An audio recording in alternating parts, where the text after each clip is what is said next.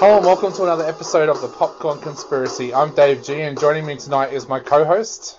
Hello everybody, I'm Kyle. And tonight we're going to be taking a look at one of the first new movies that's come into the cinemas since the post-COVID shutdown here in Australia. And the movie we're looking at is the brand new horror movie called The Wretched. Now, this is a movie that has come to Australia with some high hope. This film did pretty well on the festival circuit, but also it opened up in America during that time when people weren't 100% sure whether cinemas were going to reopen or whether they were going to be closed, so there wasn't a lot around. So this movie ended up staying number one in America for 5 weeks, which is not too bad for a little indie horror film. Now, the film itself, it centers around a character called Ben, played by John Paul Howard, who travels to this coastal town to spend time with his dad, Liam, after it looks like his parents are going to divorce. When he gets there, his dad kind of lays down the law a little bit, makes him go and work at the marina where his dad is working. He ends up befriending a girl called Mallory, played by Piper Curto. But at the same time that all this is happening, Ben's also watching what's happening with his next door neighbor, a kind of mysterious woman called Abby, played by Zara Marla.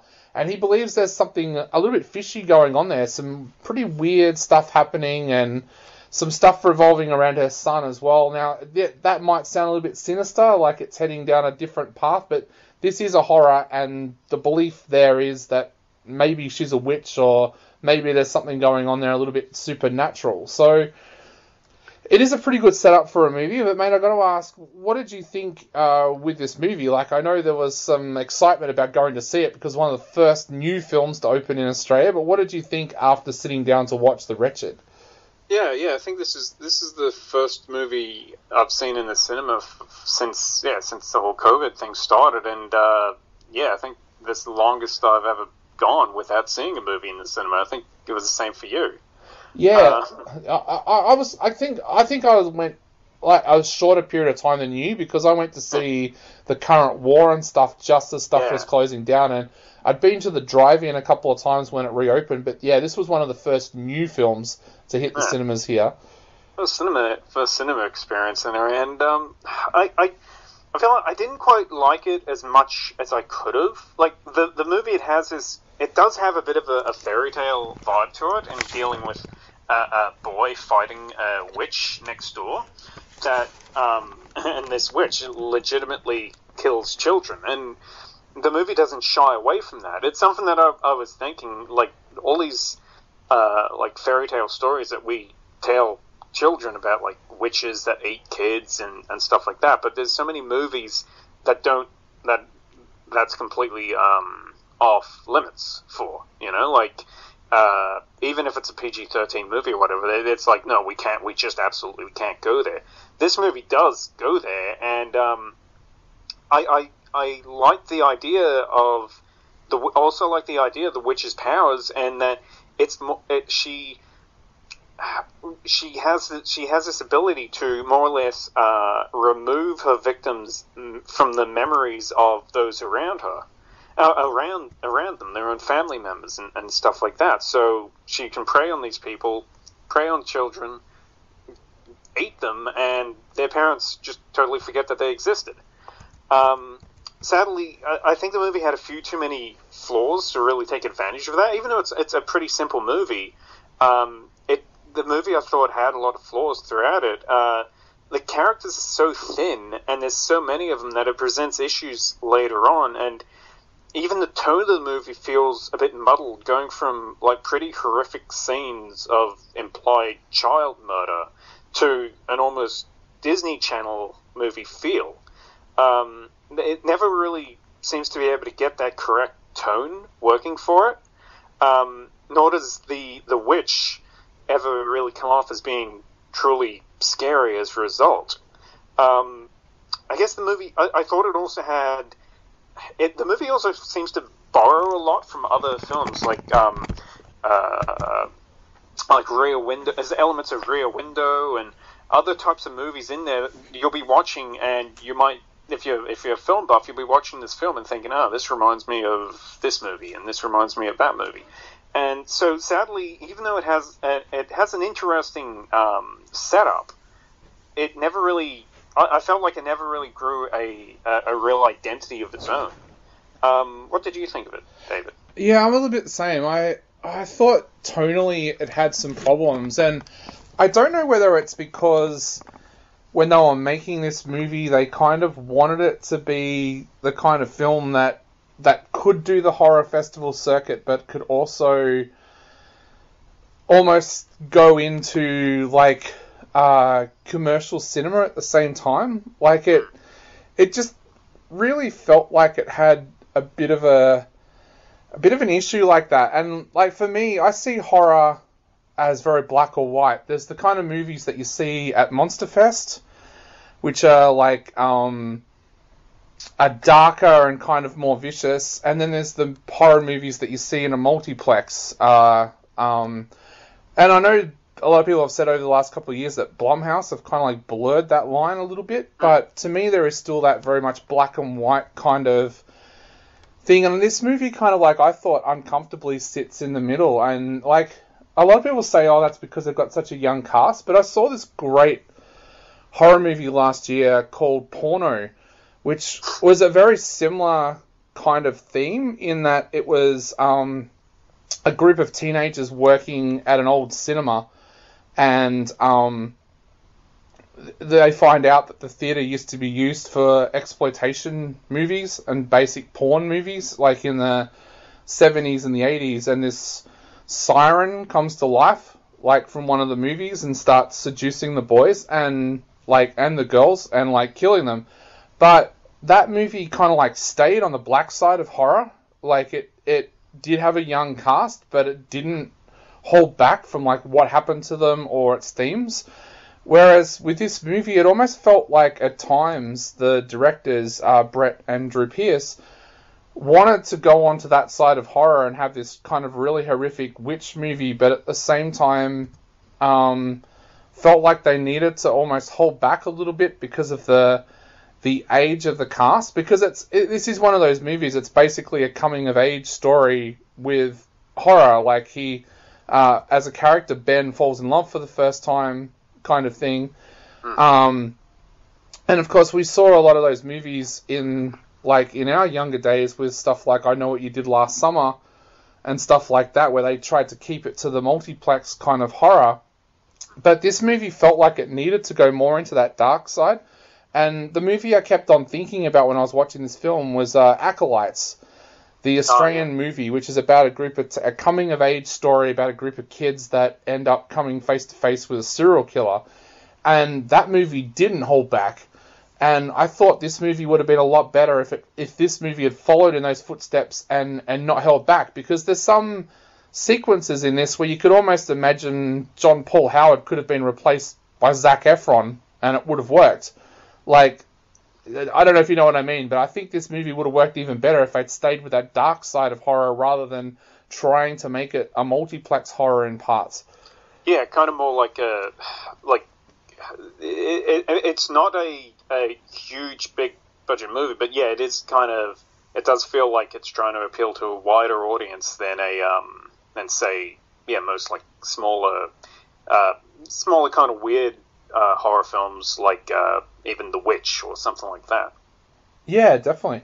And yeah, like you said, there was a lot of different movies that really came to mind when I was watching this film as well. Like you said, I really did think of Rear Window a fair bit, but I did actually think of some of those 90s kinds of horror movies as well. Like especially, I don't know, like it almost feels like the screenwriter at times was sitting there going, you know, it'd be really cool if we kind of brought in this bit that's a little bit like this film. And like the whole marina idea almost felt like it was I Know What You Did Last Summer.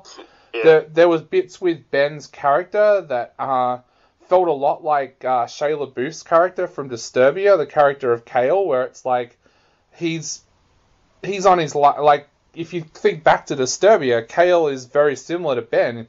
He's on his last steps with the police. If he mucks up again, he's going to jail. No one believes the story that he's telling about the next door neighbor. and stuff like that. And like there's a lot of that kind of stuff in there. And then going down into like the witch's den and stuff, that feels very Pan's Labyrinth. Like it feels really weird. It feels like this movie kind of like wants to pay tribute to these other films, but in doing so almost loses its own identity, which is a shame because I actually do love the story. I think the story is absolutely fantastic, and without spoiling anything, there's a great twist in this film that if this was a film that was one of those horrors that I absolutely loved, I'd be like, well, man, that came out of nowhere kind of thing. And but to me, this kind of feels like one of those movies that like a couple of young directors have put together. And you see these all the time at film festivals, at horror film festivals, where a director makes a movie and it's a kind of okay movie, and then everyone eagerly anticipates their next movie, and then the next movie is absolutely brilliant. And I think, to be fair, this film wouldn't have got the publicity and wouldn't have got the credit that it got if it hadn't have come out in cinemas at a time when a lot of stuff was closed. So I think like this is the kind of movie that you would have gone along to have seen at a festival like Monster Fest and kind of been like, this is an okay film, I can't wait to see what those guys make next. Yeah, it might be a little unfair to compare it to so many other movies, being that it is in its way just kind of a smaller horror film. But yeah, I mean, it's a competently enough put together movie. It's not like, I wouldn't say like objectively terrible. There's just, I think it's a fairly simpler movie, and there's a with a fairly simple idea. I just think maybe it could have been played with a little bit better. Like I was thinking issues with the characters could have maybe benefited from it being a bit longer. I don't know whether, being again how simple of an idea the movie is, I don't know whether the movie would have whether it would have overstayed its welcome if it went more than an hour and a half. But like that's one of those things. It's like, well, it's an interesting concept. It's just I don't think that it was really executed as well as it could have been. Like for one thing, I really did like the circumstance that Ben finds himself in. That, like you said, with the things kind of reminding you of Disturbia, that he's a bit of a troublemaker. His parents are going through a divorce, and he's in this kind of a holiday village kind of area, where people come and go from frequently. Like all of these were interesting ideas that could have tapped into some kind of metaphor for why the witch that kind of relies on the idea of people just forgetting what's going on. It could have really been tapped into that. Like like the idea that like people they come and go from these holiday areas all the time, and so you never really get to know your neighbors in this kind of thing. You're not interested in what's going on outside. You're not interested in who you're living next door to while you're on this vacation. Like, so if the people next door to you, all of a sudden their son disappeared, you wouldn't even think about it. Yeah. Also, like Ben's parents getting divorced, there could have really been something there to tie into maybe his own fear of that his parents forgetting about their children going through a divorce, going through a breakup, and moving on from those kids.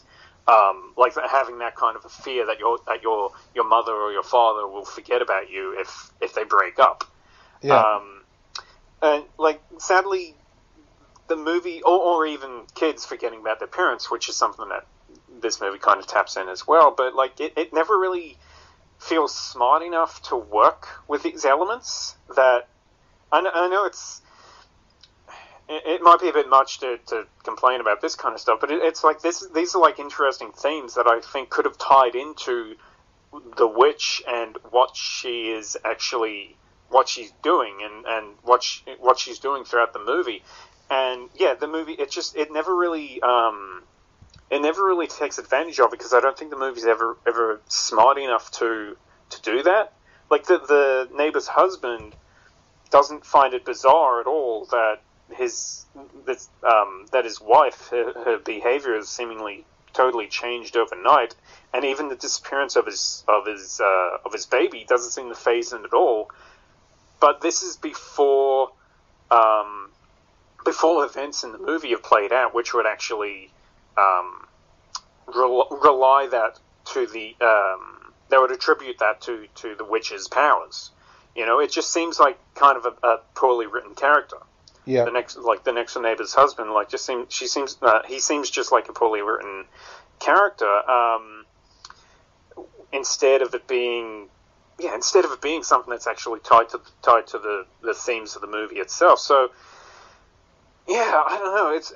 I feel like really disappointed by it, because it was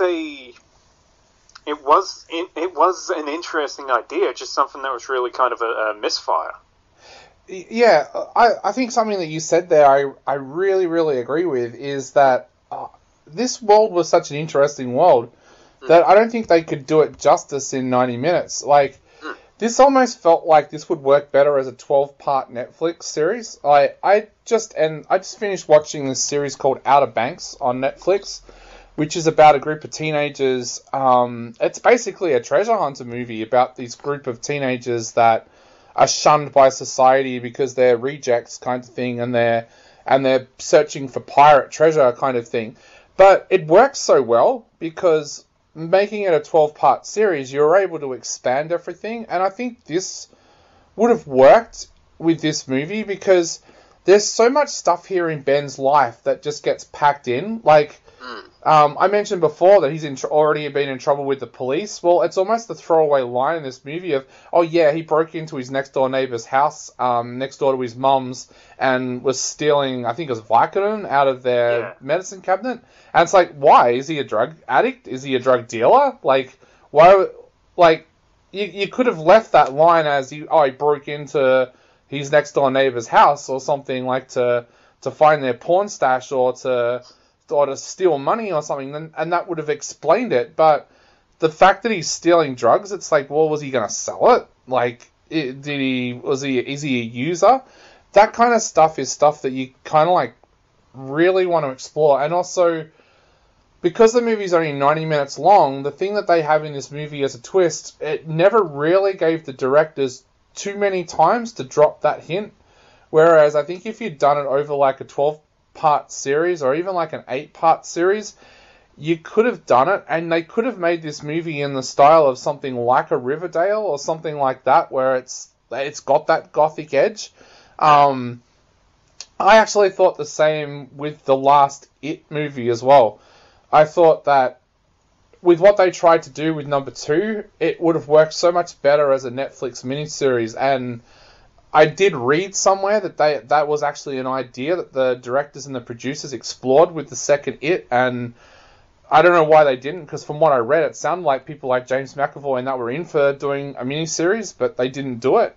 I think this movie would have worked a lot better with the same thing, because there's characters in this that kind of come into it and then disappear as well. I think the character is JJ, but basically, like, Ben goes to a party, Mallory's already got a crush on him, and he ends up naked in a pool with JJ, and you think there's kind of gonna be like tension between Mallory and JJ, and like maybe even like a bit of a love triangle, but it never eventuates. Like, you rarely see JJ again after that scene, and it's like it almost makes it feel like that scene didn't need to be there. Like, if it's not gonna have a huge impact on Ben and Mallory's relationship, then why was it kind of there, apart from the fact that, yeah, it made this other kid kind of hate Ben more, and that's important later on. But I just think it would have worked better if it was like a 12-part series, and you could have expanded characters like JJ maybe a little bit more. The same with Ben's dad's girlfriend, Sarah, like, given her a little bit more as well. And even with the character of Abby, it kind of would have been, I guess, nice to have seen more of what she was like before the possession kind of thing as well. Like, is she a seductress? Like, is she the kind of woman that would have seduced her next door neighbor kind of thing? And they really could have fleshed out the legend of this witch, because I found myself asking a lot of questions about this witch. Like, does she attack at random American towns? Like, or does she come back to this town every decade and do this? Like, are there a history of kids disappearing in this town? And none of that's kind of explored, whereas I think you could have done that if you'd had kind of like a 12-part series for this. Yeah, like, just in general, just, either built it as a series or as a longer film, because as you're right, there's so many things that are unexplored. Like, I don't need every single detail about what the witch does or how she operates to be explained, but I was like you, I was questioning how exactly does this work? Like, do people even notice that these children are disappearing? And does the witch need to actually, does she need to bewitch specific people to make them forget? Or does she, is there some kind of a blanket curse that she puts on people? Like, okay, I'm going to curse this child, and then everybody that knows that child is going to forget that that child exists, you know? Like, it's that kind of stuff that kind of feels underwritten in the movie. The movie actually has a kind of an introduction, like a prologue scene that I don't think it ever pays off. There's no. Like, I don't think it did. Like, other than just it kind of showed that the witch has operated before, but again, it doesn't give you. It doesn't. I was going to say it doesn't give you a timeline. It does, but it doesn't actually say whether or not she's attacked again in between that time, or whether that's how often she attacks. Yeah. Oh, like, it just feels like characters and the story itself just seems to all be just surface level and kind of written to be just as deep as they need to be for the sake of just the surface level appearances. Like, as you say, like, Ben's a troublemaker with a broken arm, and they mention that just briefly, and then that's it, you know? He may as well have been there. He may as well have just been there because it was summer holiday and his parents are going through a divorce, and his mum decided to send him to live with his father for a few months.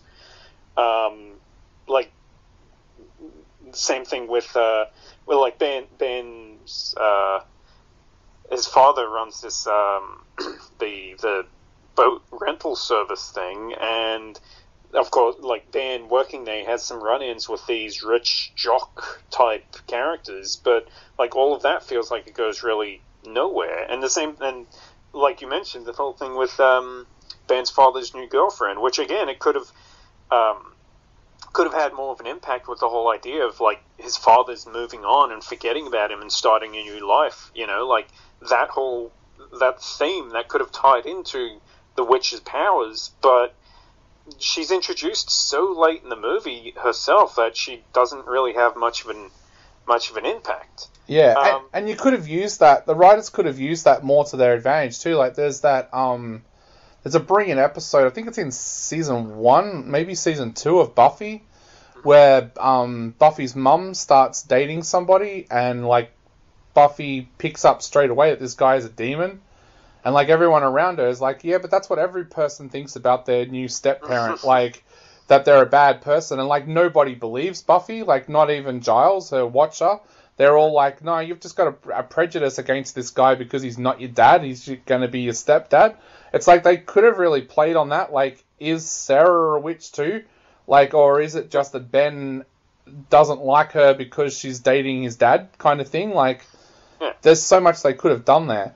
Yeah, like, throughout the movie, like, I think the movie, it spends so much time introducing all these characters, and really, like I said, they're all surface level characters, but at the same time, it shows us it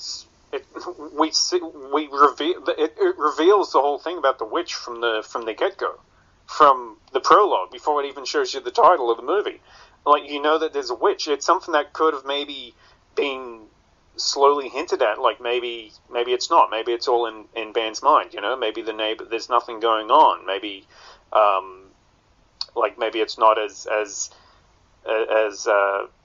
conspiratorial as it seems, but especially if they'd introduced earlier that he could be a drug user too. Yeah, like and also had the entire thing been from his perspective. Like, you could have been viewing the movie through an unreliable narrator. Like, you're seeing things the way that he sees them, not the way that they actually are. But the movie doesn't do that. Yeah, almost like a Fight Club or a Donnie Darko in a sense. Yeah. So even like you mentioned the twist thing, which like I did like, but and there are a few hints scattered throughout the film. Like they're kind of right out in the open, but like you see them, they're laid to your attention is drawn to them, but you kind of forget about them or ignore them.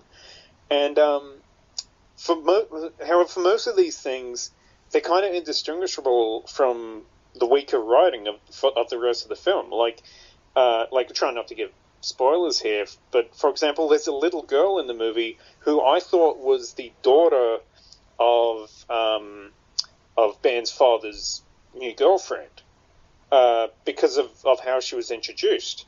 But but then it turns out it's Mallory's sister, and it's hard to explain how confusing this is without discussing spoilers. But the twist was what I thought. It's just the way that there's the things that I saw that didn't sit right with me, that I was thinking, wait, that seems a bit weird. Things that characters are saying, things that characters are doing, and maybe even props that are in the movie. And I thought that was actually done pretty well, all things considered, but the rest of the movie around it didn't really live up to it. So I just thought, it's just kind of bad writing, like the rest of the movie.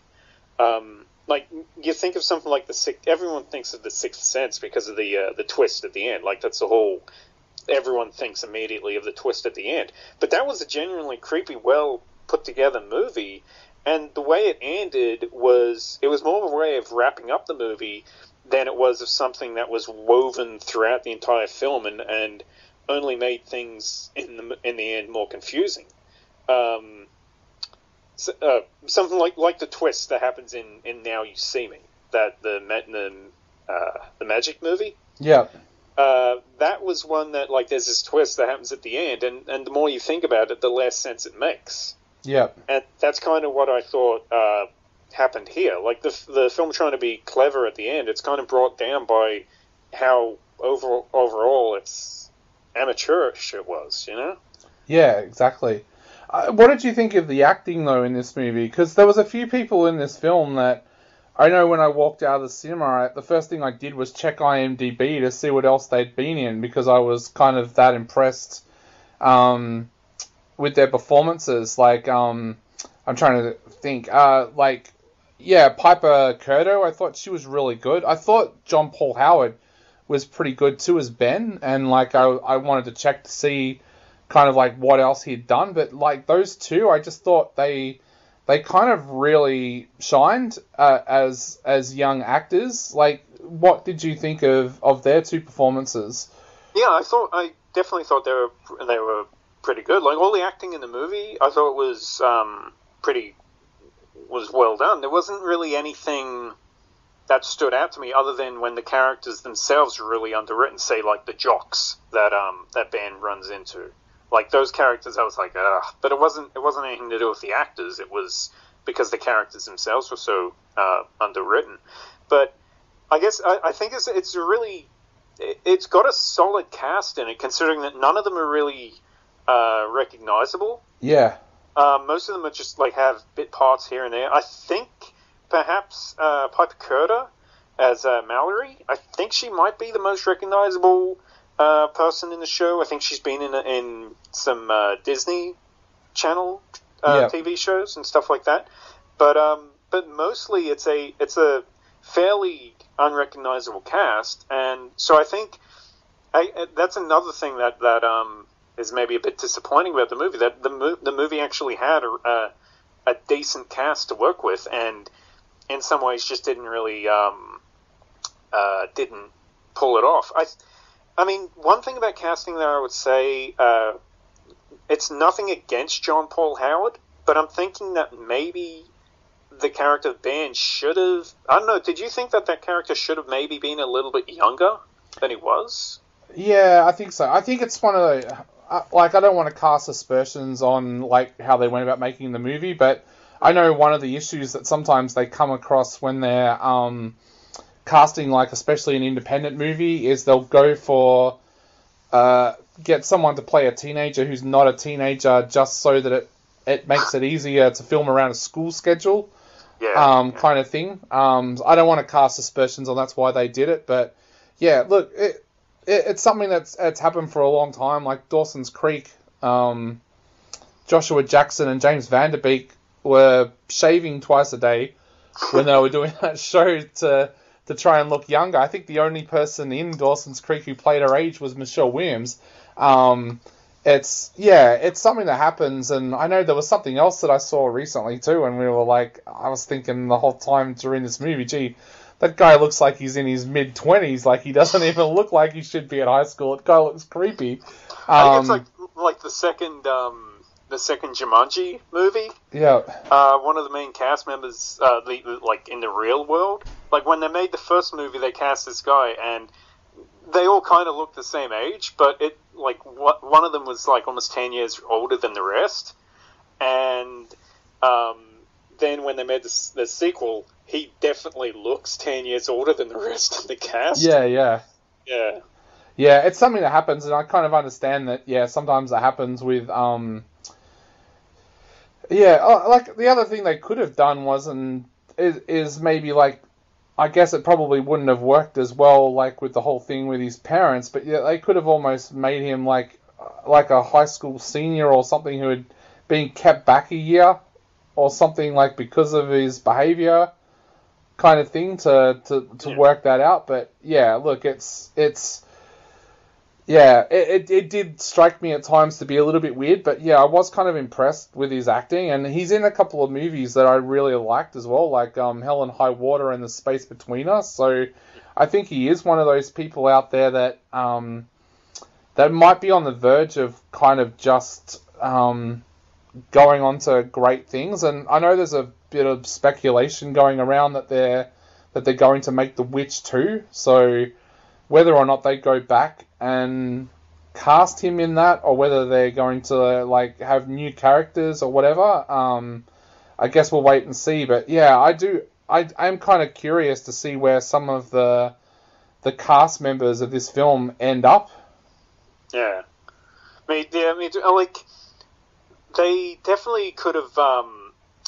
They definitely could have done a little bit more with them, but overall, I think that they did they did a good job with the roles that they were given, and I guess with a lot of these movies, when they have these kind of horror movies, they make them PG-13, but they still have they need to have some kind of recognizable actors in them. Yeah. But yeah, I think this one did it pretty well, considering I had no idea who any of the people in the movie were, and I think it's I guess it's just a disappointment that the movie maybe didn't have a little bit more of a polished script for them to take advantage of. Yeah, I guess to finish off, what are you going to give this one out of 5? I'm going to give this one 2.5 out of 5. I know I was fairly disappointed in it, from basically having a good cast and having a good setup and really being a pretty basic movie, but having a lot of potential to be a lot better than it was. I still think that I still think it would be a crowd pleaser, not one that people have not one that's in particularly a terrible film. And I think if people are into these kind of horror movie or flicking through channels or whatever, this is definitely a movie that I I would not recommend people to just have a look at. But it's sadly it's just nothing special. And I have seen a few other kind of horror movies recently, like the Scary Tales to Tell in the Dark. Yeah, like movies like that, which I think were a lot smarter and worked kind of the same kind of level. Like, I think that was a movie that was made for a younger audience, but it felt like it was made for an older audience. Yeah. And this is a movie that's made for an older audience that feels like it's made for a younger audience, I guess, if you get my drift. Like, just the level of writing in it isn't quite on par with some other movies. But 2.5 out of 5 for me. It's not terrible. It's just kind of a little bit mediocre. Yeah, I'm going to go a little bit higher. I'm going to go 3 out of 5.